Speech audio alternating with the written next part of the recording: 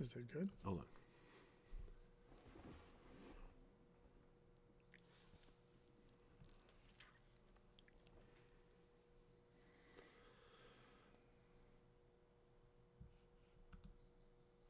Hey guys, what's up? Hey, this is Coach Tom. Looks like we were starting our own stream and there was an ad running already. So, Yeah. all right. Let's just wait a couple minutes or maybe a minute or two until we see people start showing up, and then we'll cut this out after we get. Oh, look, we got Maciek who says first, Momar and Daye. Hello, what's up, Hey, Momar? how are you guys today? And Hayden Sink. Hey. Cool. Now my voice is starting to go away again. I don't know what's up. Yeah, so we're just going to wait maybe a minute until we get a couple more people to show up, and then we'll start into what we're going to talk about. And, if you guys want to send us your questions, let me know what those might be, and we'll try to get to as many people as we possibly can.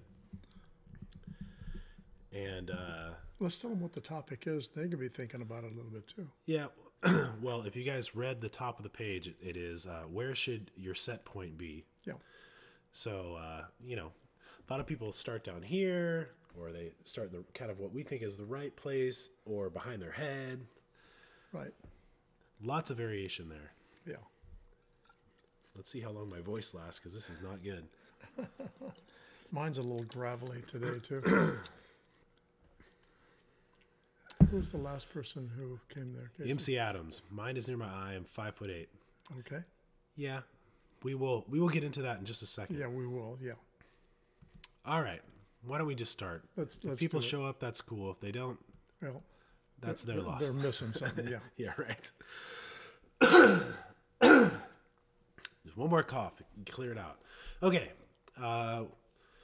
What's up, everybody? This is Casey. I'm Coach Tom. And this is Shot Science Overtime number 205. 205. I was looking at some the other day that were 90. That was a long time ago, Casey. Yeah, we've been doing it for a while. Soon we will be in our studio that we built, and we will do our live shows from there as well as the other videos. So stay tuned for that. We like to have these live shows so that we connect with you guys, answer your questions, and try to kind of just have a one-on-one that are more personal than the tutorial videos or anything else that we do, and be able to interact with you guys too. Wow. So we have a topic that we like to do at the top of the show, which is something that we think is going to help you guys become a better basketball player, maybe cut out some of the learning curve, and make it a little bit easier on you if we can attempt to do that. So while we're doing that, you guys are going to be thinking of questions to ask us, and after we're done with our topic, it becomes your time, and we answer as many questions as we can in the time that we have, and just have a discussion about basketball. And MC Adams says, thanks for doing this. We love to do this. Yeah, This is fun to do. We do. And if you could, go out there and tell your friends and family or anybody that's into basketball to watch us do these things, because that helps us do them again. Yeah. Like we said, we've done 205 and we want to do some more too. And if you could, you can support us and go check out shotscience.com or get some merch stuff like our t-shirts and wear those around. If you want to get a hat, we can help figure that out for you too. And we have a lot of stuff in terms of training, like the vertical jump box and some online training stuff for you at shotscience.com. And check us out on all of our wonderful social media stuff. Yeah, that's right. Instagram, Twitter, Facebook, all those places. Yeah. Okay, so... the question that we like to ask you guys every week, this is the question of the day every time we meet for these things, and I almost forgot last time, is that we want to know this question. Where are you located in the world? Yeah, we want to know if you guys, we want to know if you guys are from California like we are, or if you're from Australia, or from Nigeria, or Lithuania. That's always our go-to is Lithuania. Yeah. It's a big basketball place, but we want to know where you guys are from, because it's usually from all over the world, whether, from our neck of the woods or on the other side of the planet. So let us know. Like Momar, he's from Senegal, and he's here all the time. Yeah, he is. And we will do some shout-outs of people that let us know that question, and we'll bring it up again, too, at the end, just so that we can get everybody involved. Right. Okay, so let's get into our topic today, which is where your set point should be. You know, that's something that's kind of a problem for a lot of young shooters, particularly. A lot of them start down here, but right in front of their chin. Yep. Some of them will start higher, and the ball will be behind their head. And so those are not very good places to be. The third one that crops up is they'll bring the ball up and they've got it right in front of their shooting eye, and they can't really see the basket.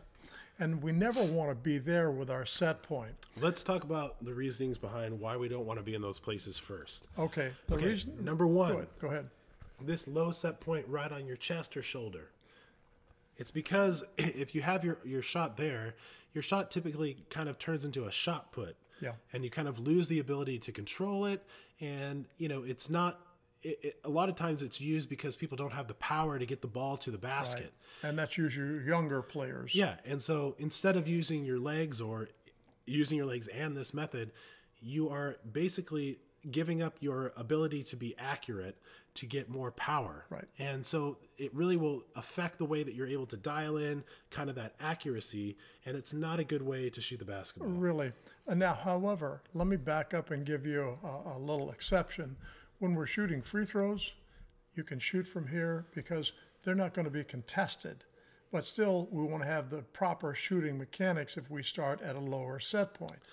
Go ahead. Well, now, I mean, my one conflict with that is that you don't want to have different shots for different spots. You know, I mean, that's not really my favorite thing. Well, I kind of favor that myself because some people have difficulty in shooting above their eyes when they're going to shoot the basketball or above their face.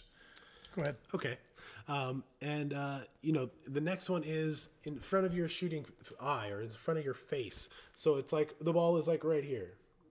You know, that obviously has a lot of problems because you're blocking your vision. And again, it's kind of a little bit of a low set point. Yes, exactly. And if you look at your arm, let's see, this is always fun to figure this out in the mirror image. If you look at your arm, it's kind of less L-shaped and more V-shaped right here. So what difference does that make? Because if you start to shoot with that V, you're not going to get as much elevation. It's kind of going to be more of a lever kind of come straight out instead of extending up into your shot. And that's a real important item because probably anybody that has been around us on the internet before knows that we are huge on having a nice arc in your shot. Some examples of people that I just really get delighted about is watching Curry and Thompson and Durant with those nice high arcs. And you might ask again, just a little aside, why? Well, the reason why is that actually we're shooting at a bigger target when we shoot with a ball with more arc. When we shoot a flat shot, what happens is that the rim begins to shrink down. It doesn't really change shape, but we can only get into the back half of it. And so the front half of it, or maybe the front third of it, is unusable. Yeah. So we're trying to take a 9.5-inch ball and stuff it into a 10-inch hole. We can do that.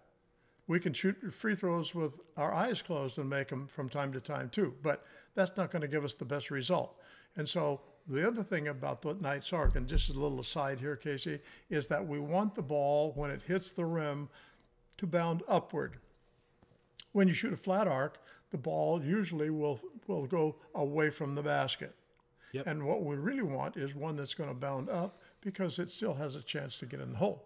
Okay, so the final one that is not a great spot, I mean, there's other places that people put them, whether it's over their shoulder or whatever, but this is one that you'll see a lot is they go over the top of their head or back behind their head. The reason why that is not good is because you, again, have to elevate the ball. So you're either going to have to pull it forward and, you know, again, you're going to get that flat kind of shot again, yep. Or it's more of a heave on the release than anything else. And yep. So you don't really get the proper kind of a very smooth mechanics when you do that. Or accurate for that matter. Well, that's what I mean is like the more complex your shooting motion is, the less accurate you're going to be because you have to be able to make it repeatable. Right. And the more moving parts that you have, the less accurate you will be. Right. Okay, so the good play or the kind of the sweet spot of the set point is kind of the in between of all of those, and it's out here above and in front of your shooting eye. So like over in this area. And you're looking under the ball, actually under your thumb, right at the hoop. Yep. And the reason that we do that is because if you are going up into your shooting motion, you're going to elevate, and without very little, any other kind of directional motion, you're going to finish at just the right spot to get the lift and the arc needed to get the ball to the basket. Right? Okay. So that's kind of why you want to have that set point right where it is, instead of kind of having it down here where you're basically heaving it, and behind your head where you're kind of just launching it, and in front of your face where you don't have the proper vision. Let's talk about something else that's kind of important with this too. When we shoot jump shots, we have one freshman student that insists on shooting his jump shot from here.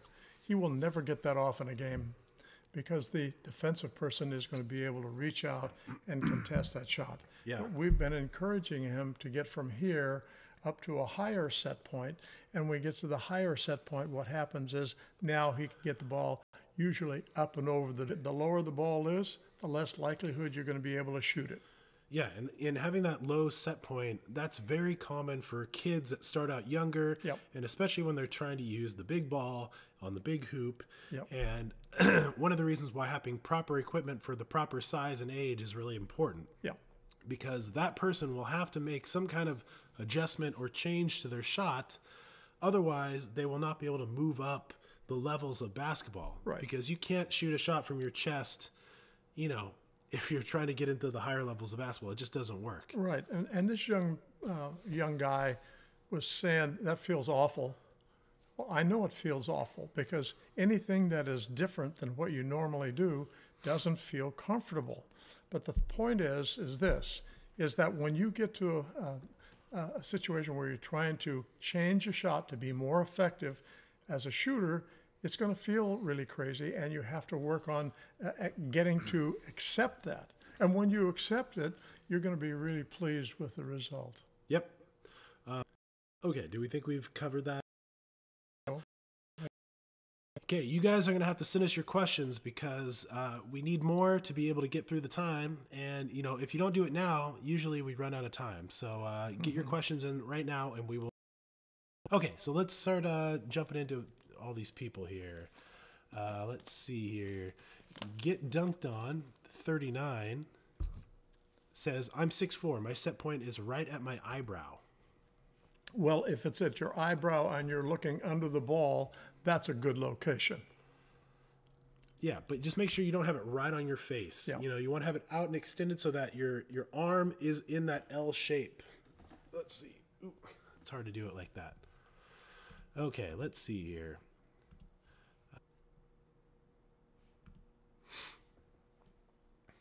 Are we back? Can you guys see us?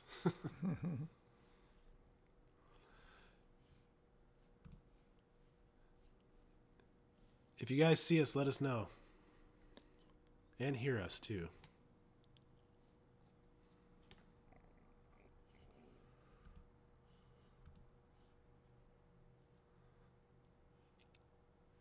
Anybody there?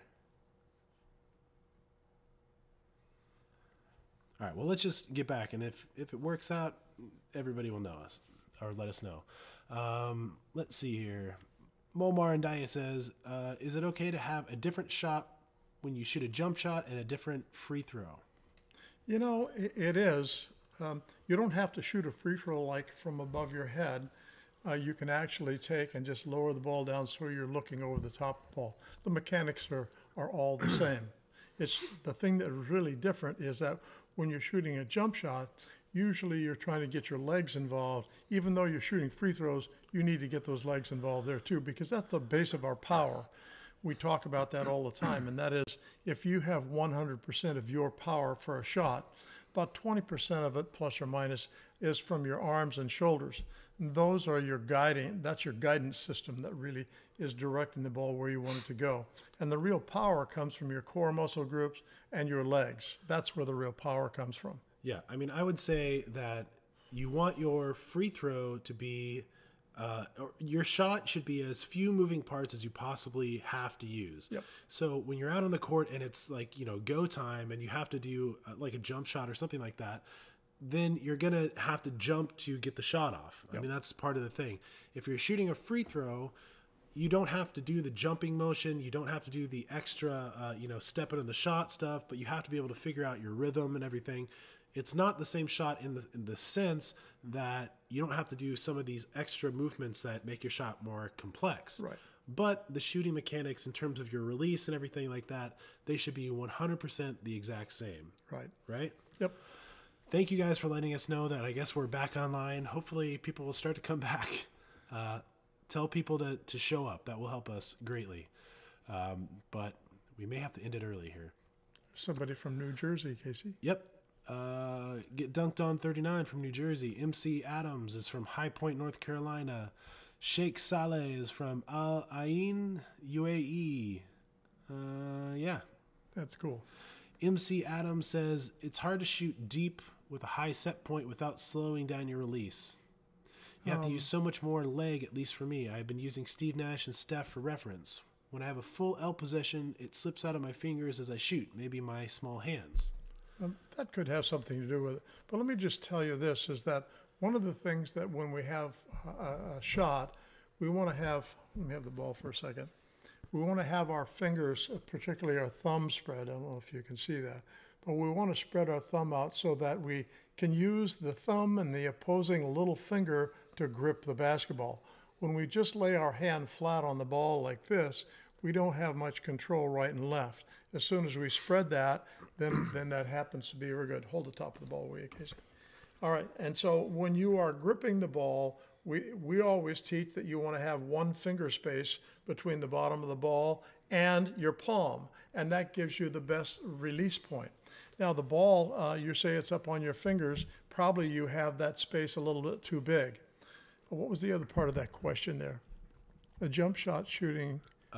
Using more leg and shooting from a full L position slips out of his fingers as he shoots. Because you're probably not gripping the basketball with the thumb. I mean, that's huge. And I mean, the ball should never really fall out of your hands. No. It doesn't matter how big your hands are because, we work with like little girls that literally have tiny hands. Right. And the thing is that your grip on the basketball might be a little wonky. In terms of like what Coach Tom was saying, like you want to have that proper grip where your opposing finger or little finger and thumb with that space there, but also your assist hand is right here on the side of the ball holding it in at the set point. It comes off as you extend your hand up, but you shouldn't really have problems with the ball falling out. There's maybe something else going on there. Yeah. Even if you have small hands, it still shouldn't be happening. And like Casey said, it probably has to do with the thumb and little finger gripping. And, when people say it's hard for me to shoot from deep because I can't get enough power, I can't do this, I can't do that, the problem is you're trying to shoot from deep and you are not prepared to shoot from there yet. You need to progressively move back before you just start shooting Steph Curry threes. You know, you have to start at 2 feet away from the basket, get the mechanics down, make those shots with more than just regularity. Make them every single time. Take a step back, work on that range. Take a step back, work on that range. And you shouldn't compromise your mechanics. Your mechanics should basically stay exactly the same whether you're shooting at 3 or 23 feet. It should always basically be the same. And yeah, you're going to have to learn to harness more power and energy from your legs, but if you do that progressively, you'll find that your body just kind of does that for you, and you don't have to actively think about doing that. Yeah, one of the problems we have about generating power when we shoot and getting the legs involved is sometimes we shoot what is called a two-part shot. A two-part shot kind of goes like this. You're shooting a jumper or even just a free throw, and what happens is your legs come to the very point where they don't produce any more power, and there's a little pause right there, and then your arms go. And what happens is that when you are left with just shooting with your arms and hands, that's only about 20% of your power, and usually the shot is going to be short and flat. And as soon as you get into connecting, the legs to the upper body, you'll find that the power is going to be there. It's going to be really easy. The connection goes like this. Before your legs get straight, your legs are already, or your arms already in motion to shoot the basketball. And that's when you pick up that power to get you to shoot that 19-9 shot that you all want to have. Yeah, and MC Adams says, not fall out, but when I go to shoot and flick my wrist, it spins out instead of going forward. Okay. That probably has to do with grip. Yeah, and the other thing is that when people say flick their wrist, I know it's part of that song and everybody loves to hear it and whatever. That is the worst term to use, and that is not the way that your shooting release should be coming off, is flicking. Right. Because that imparts that there's going to be some tension. Like when I flick something, I have to do this with a lot of tension. I can feel it in my arm, and it shouldn't be something where I am just trying to just jerk my wrist over the top and fling my hand over. That is not going to be a lot of finesse. So when you are shooting your shot, you want that wrist to flop over the top. It should literally just be the most gentle motion as your wrist breaks over the top, or your hand breaks over the top of your wrist. But not less powerful. Yeah. You don't reduce the power. All you're going to do is reduce the rotation as you release the ball. Yeah, so if you think about all the energy you put in when you're flicking, that is going to be put into the ball. And so the ball is just going to be spinning like crazy. And when it hits the backboard or the rim or whatever, it's going to let that energy go. And that's not really what you want to have happen. You want the ball to just die if it touches anything on the basket. Because that will keep it close to the basket, which might give it a chance to fall in. If it's got all this energy and it hits anything and it just flings off, well, you don't even get a second chance at it. It creates a long rebound, yeah. So, and I know people want to have that ball spinning like crazy, and when it goes through the net, it just sounds like it rips it and all that. But that's not an optimal way to approach your shot. You want it to be a gentle backspin that really just helps the ball kind of be stable in flight and lazy. And then when it hits the rim, it is real lazy and it just has fingers and stays right there at the rim. That's such an important element of the shot. It's just that relaxation and slowing the rhythm down. And here's a way that we characterize it an awful lot. If we take and have a ball that's spinning really hard, what happens is that is energy that is captured in that basketball. And when that basketball runs into something hard, like the rim, or the backboard for that matter, it's going to have a long rebound. If we take and have a shot that is turning really very slowly, and let's say from the free throw line, it makes 2 revolutions on its way to the basket, okay? And that's good. If you're out the 3 line, maybe it takes and makes 4 rotations. What happens when the ball gets to the rim, it doesn't have much energy in it anymore, and so it tends to stay around the basket. And if you have a nice arc, it will tend to bound up. And so you get those shots where, some people call them lucky shots, but I don't, because those are the things that you want to be looking to be able to do. A nice soft release with those fingers and the wrist being very relaxed. You watch the great shooters, most of them in the NBA, and probably college players as well, have a real relaxed wrist when they release the ball. Yep. And, when people say certain keywords that, have classically been used in shooting or even just basketball terms like flick the wrist or square up, snap the wrist. I know that those are just out there and sometimes people just use those because those are the words that we use, but we try to move away from using words like flick and trade that in for flop, because that's really what your hand and wrist should be doing. Square up, that's not really what's taught anymore, because, you're shooting a one-handed shot, so you want to kind of get a favoring towards that side. So it's a little bit, we hear that and we get triggered a little bit. Yeah. And so that's why, try not to use that kind of terminology, and also try to change your shooting mechanics so that your release is this gentle accuracy machine, and it is not just trying to impart power or anything into the ball. What is really surprising about that relaxation of the wrist is that your wrist, your shot usually becomes more accurate. We have a girl that plays for us, and and she's a sophomore in high school, and she mechanics shooting, starting to get to the point where they're looking a little better. And then finally, we get that relaxation of the wrist. She started getting the ball to go in the basket much more often than she was when she was snapping her wrist. Yeah. Now, what Casey's saying too, I think, is a real important thing to throw out there. There are a lot of people who know about shooting, and a lot of them who think they have got the answer to it. We don't think we have the answer to it necessarily, but we like our approach because we think it's more realistic. And what happens is that we have shooters who are really successful using our system. Well, we've done a lot of work in analyzing what we talk about and making sure that it makes sense. Yeah.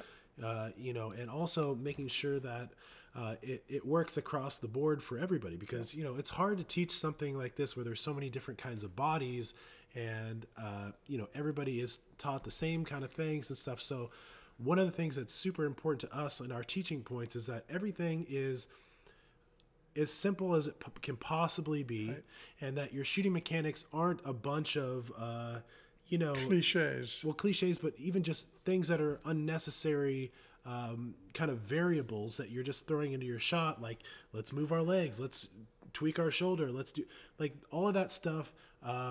It just makes the shot harder to repeat each time you shoot it, right, which, if you're not able to repeat your mechanics, you're not going to be accurate, because your repeatability is going to increase your accuracy. It will. Yeah. And so you want everything to be this fine moving machine, which, it's like comparing like an old timey car to like a new car, where today's cars are so complex and there's computers and there's all these things. If something goes wrong, it's like a catastrophic failure. You got to go in, you got to get it fixed, and it costs all this money. Whereas if you have this old car from like the 70s. Oh, I was thinking the 50s. Oh yeah. Well, even then, there's no real,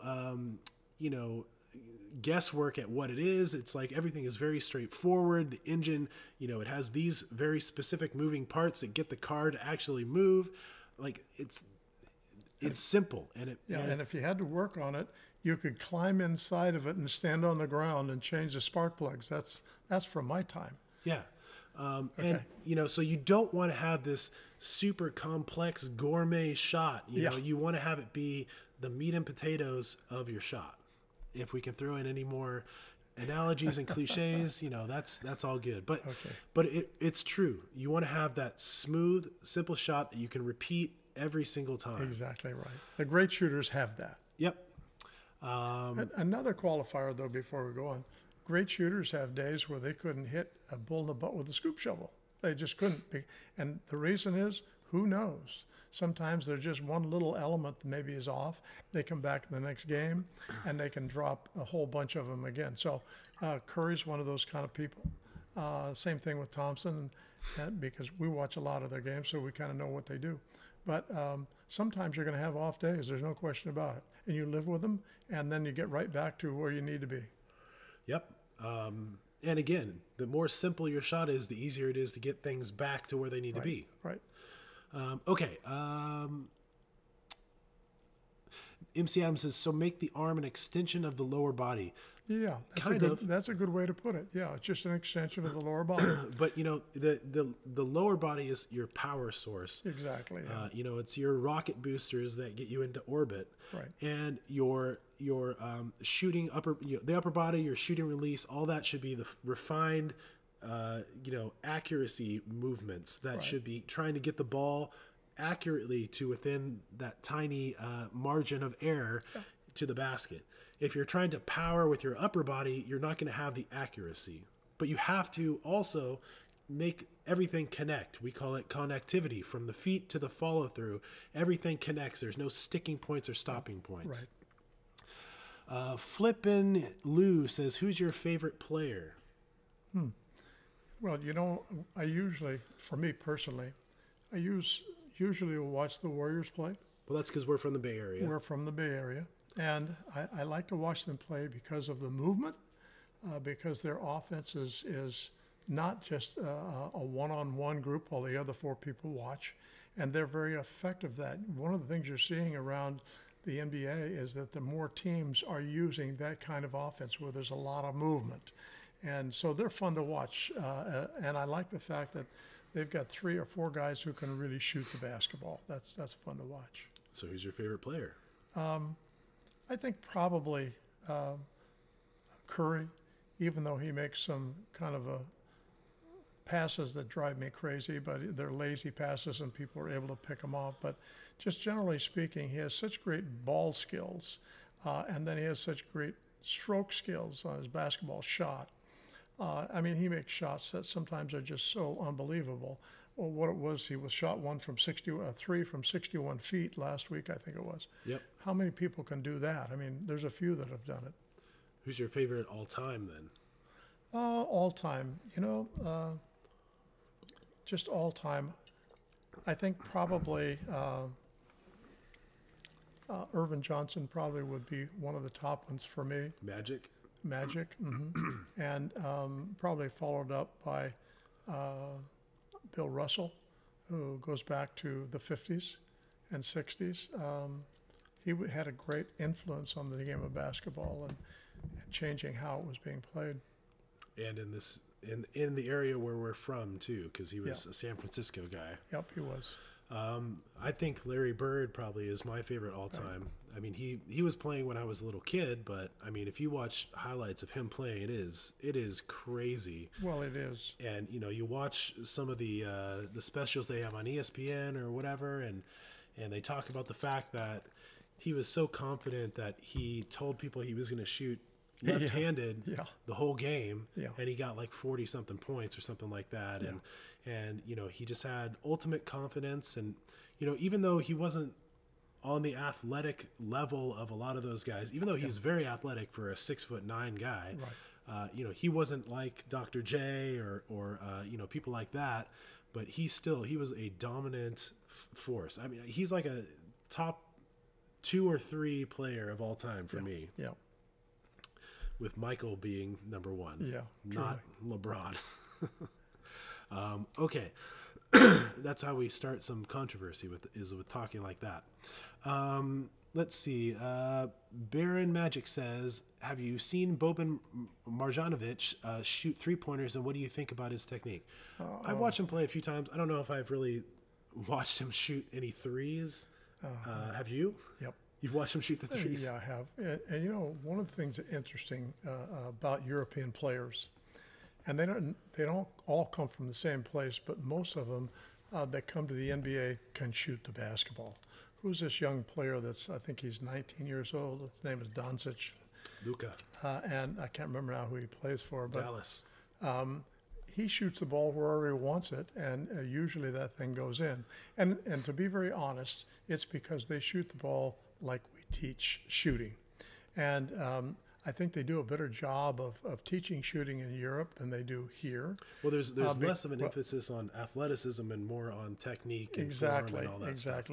And in this country and professional basketball and probably all levels of basketball, there's more of a premium put on the fact that some players are just more athletic than others, and they can do things that a lot of people can't.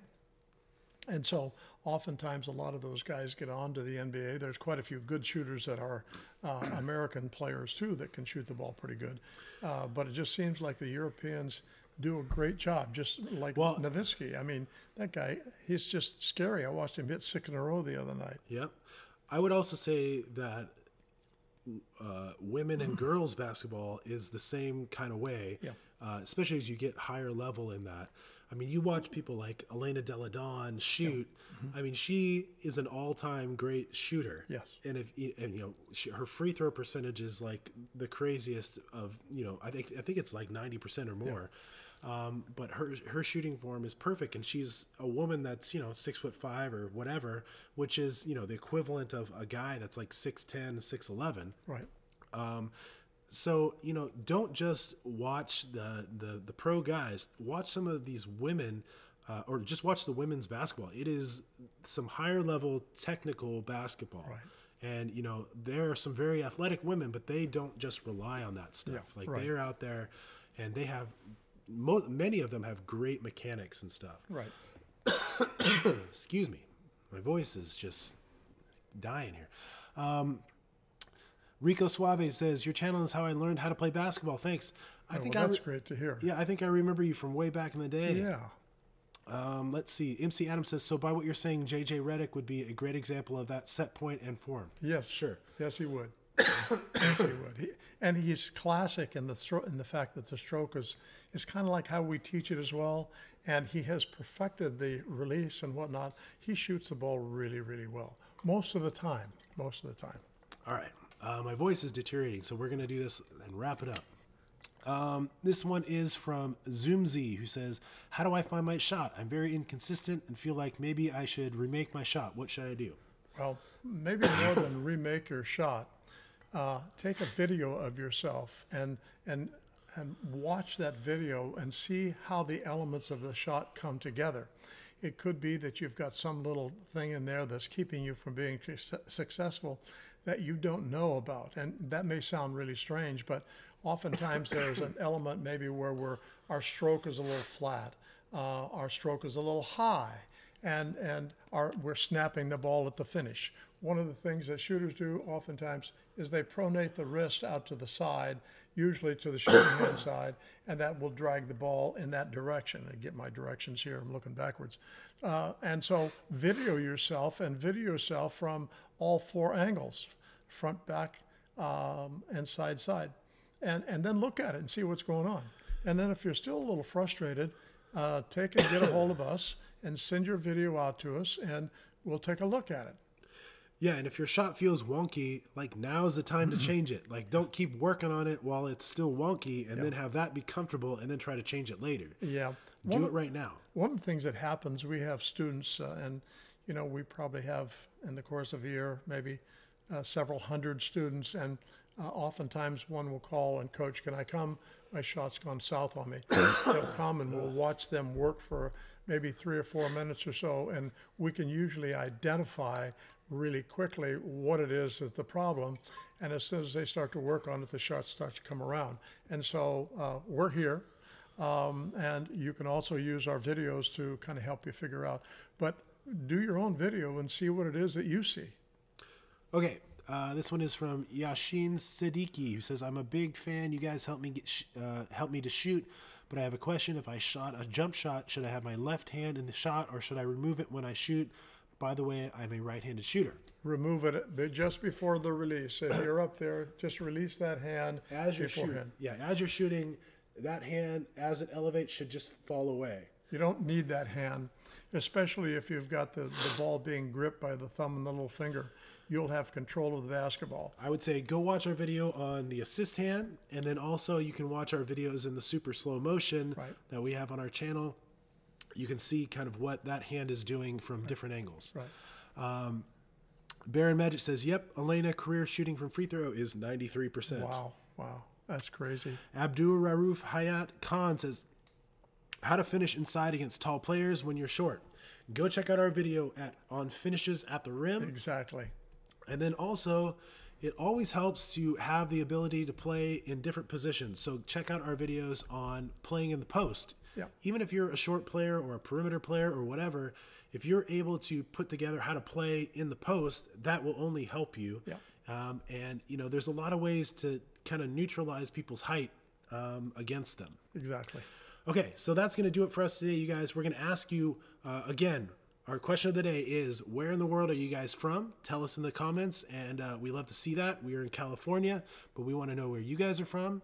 I guess let's do the question that we did last week too. What is one thing today that you need to go work on with your shot to make you a better shooter? Yep.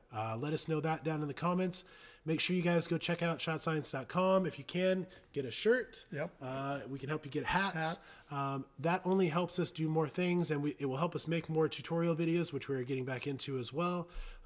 And also follow us on all of our social media fun stuff like Facebook and Twitter and Instagram. And we will see you guys next time, hopefully 1 p.m. Pacific time on a Sunday. All right. See you guys later. Bye.